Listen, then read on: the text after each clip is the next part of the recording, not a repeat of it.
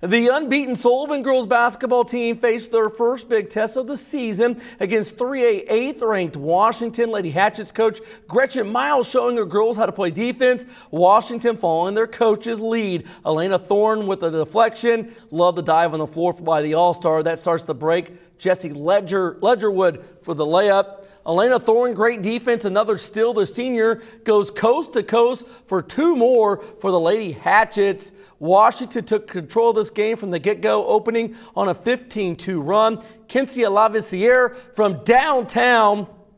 Late first half, Sullivan finally gets going. Kimber Latson off the screen, nails the three from the top of the arc. Lady Arrows trailed 28-9 at the half and couldn't overcome the deficit. Washington takes it 52-43. Lady Hatchets hand Sullivan their first loss of the season.